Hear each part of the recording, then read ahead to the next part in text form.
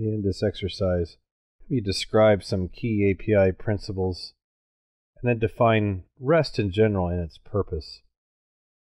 Then we'll have you set up a database connection for an application using an approach of your choice.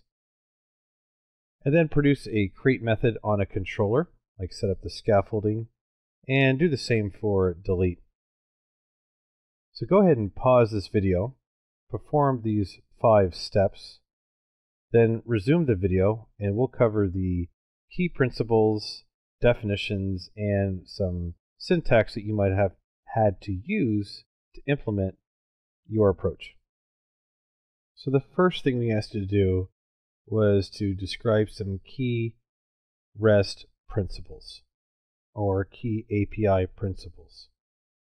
So from that perspective, you would have thought about the small JSON payloads compared to their XML counterparts.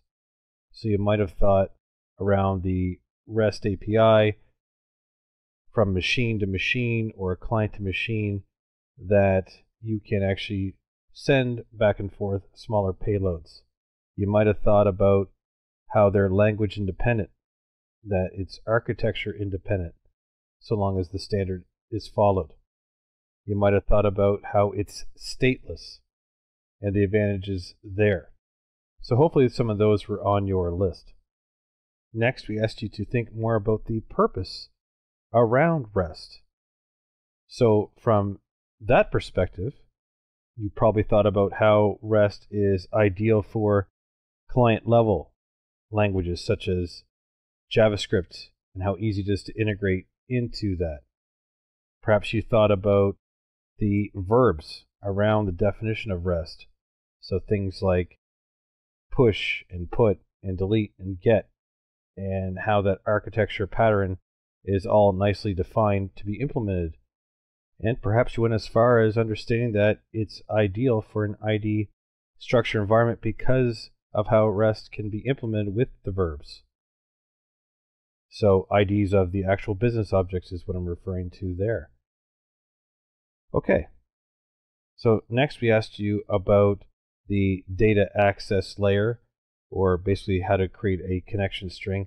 I mentioned you had a few options.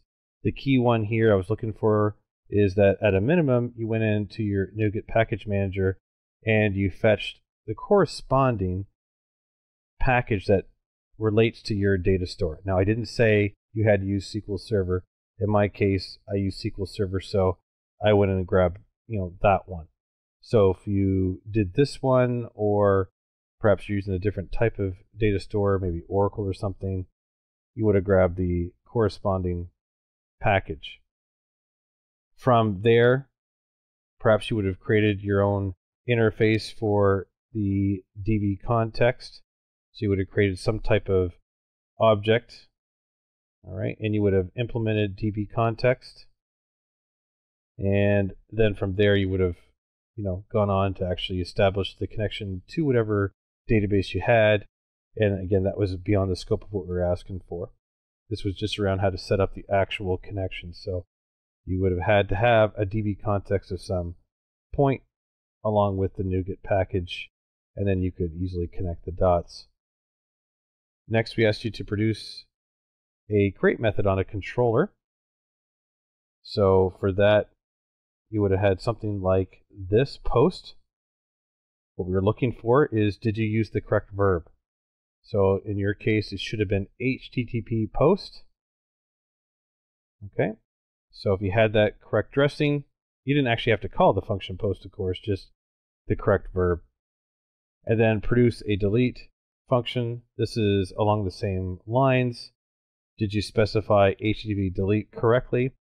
And not only that, did you understand that you had to pass in an ID?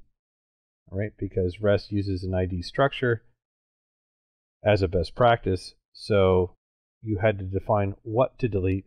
So hopefully you had your ID as a parameter.